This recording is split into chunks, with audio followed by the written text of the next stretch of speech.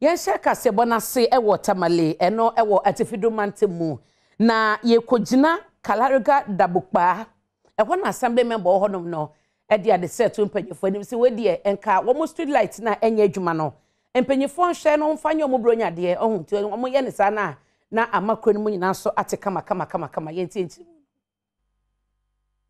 Enfie bebrenie na Kalariga empotemu honom de esum kabi na omanfo atimu eno dankyen a street lights a efiri Dabokpaa ede call lamashegu runabout no asai ya besine ya no enya de sempanyinifo eya hokeka bia so de ba besisi ama wonum ane senti omanfo a wote honom ene akwantufo de wonom enkwa ede sanemu ebeburu afe ba komu ani na esan saa esum a ewo ekurum honom nti no enipa bia wosusu wo ya akwamukafo efa saa kwanya no so ebo okro no ewo mpotemu honom a wonam so ekum enipa mienu a na ensemtroni ene mobile money vendor ba ko eka ho ewo Kalariga kroni mu Amadu Yahuza eye assemblyman ewo Kalariga-Dabokpaa electoral area woni amani boni atwetwe nkomo. This our street lights.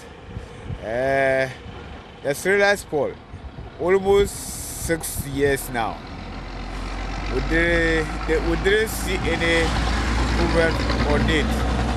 Because of that, the armed robbers disturbing my people and the Ghana people.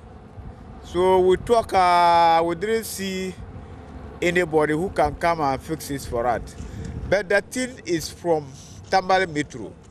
So Tambale Metro Chief Executive coordinating that he's supposed to fix it for us.